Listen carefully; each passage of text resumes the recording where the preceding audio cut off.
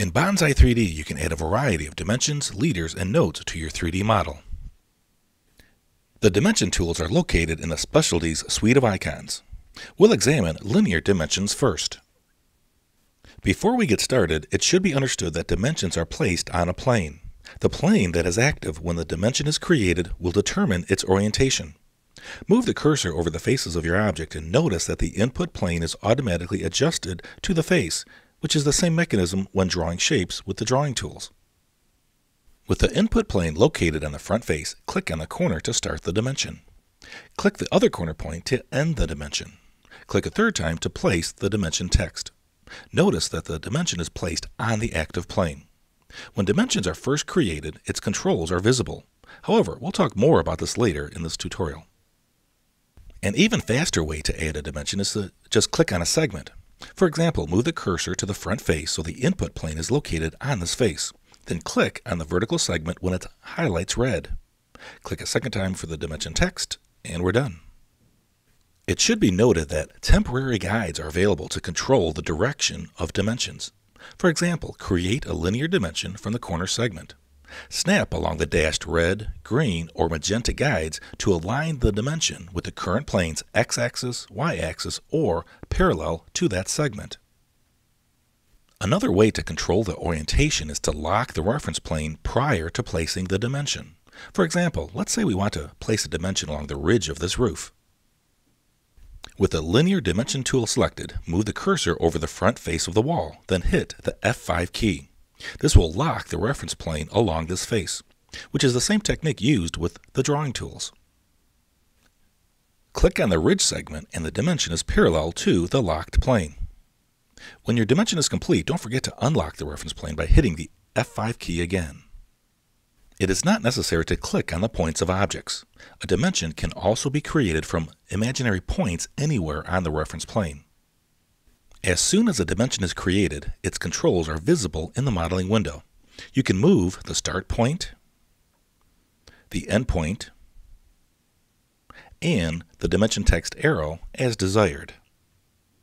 When you click another tool or start your next operation, the controls are no longer visible. To display the controls again, use the standard procedure used for any controlled object, which is to right-click on the dimension and choose the Show Controls item. Remember that the Pick tool or any other transformation tool must be active to get the correct context menu. The other method is to pick the dimension with the Pick tool, then click on the Show Controls button in the Tool Options palette. If the dimension was snapped to points or segment of an object when it was created, then the dimension stays associated with the object points. For example, if we reshape the box, the dimension automatically updates. If we show controls and move one of the dimension points away from the object point, then that point is no longer associated with the object. So if we reshape the object, that point of the dimension does not automatically update. To reassociate a dimension to an object, simply snap the dimension point to the desired object point, and the dimension now updates when the changes are made to the object. Now let's look at the Angular Dimension tool. Angular dimensions are created by clicking 3 points. The first click is the center of the arc. The second click is the start point, and the third click is the end point of the angle. A fourth click is needed to place the dimension text. Before I click to position the text, I would like to mention that the arc can be reversed by tapping the Command-Can Mac or the Control-Can windows. Let's place an angular dimension on our sloped box. With this tool active, move the mouse over the side face and hit the F5 key to lock the plane. As you recall, this will designate the plane of our dimension.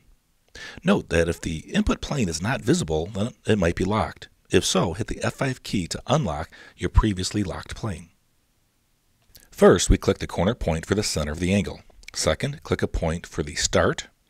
And third, click another point for the end. If the angle is on the wrong side as we rubber band the text, then tap the Command-Can Mac or the Control-Can windows to reverse it. Now click to place the dimension text and the angular dimension is complete. Observe that if we move the segment, the angle updates because we associated it to points on the object. Another way to place an angular dimension is to just click on an arc segment and drag the dimension text to the desired location. Next, we'll look at the radial dimension tool. This tool creates a dimension that displays the radius or diameter of an arc or a circle. Just click on an arc and drag the text to the desired location. Or you can click on a circle. If you need to switch the value from a radial to a diameter value, choose the diameter option in the Tool Options palette. Now let's look at the leader line tool. This tool lets you place a leader line with text in your model. With the leader line tool active, click one or more points anywhere in your scene.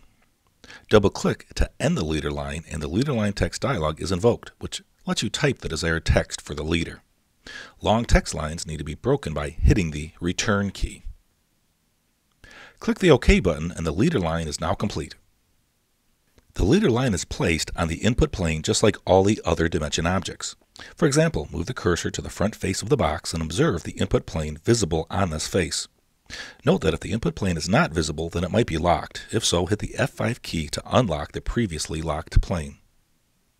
Now click to start the leader line and the leader line is placed on that plane. When I double-click to finish, observe that the leader lines started from a face will automatically fill in the text with the respective area, if needed. If not, you can simply type in any text that you want. The same is true for leaders created from a segment in which the length is automatically filled in. And leaders from a point automatically give X, Y, and Z coordinates. The last tool we'll look at is the Note tool, which creates a simple block of text. With the Note tool active, click a point in the project and enter the desired text information, or paste text from another application. As with leader lines, long text lines need to be broken by hitting the Return key. Click the OK button and the text block will be displayed at the clicked point. It should be noted that, just like other dimension objects, the orientation is dependent on the active plane when the note is created.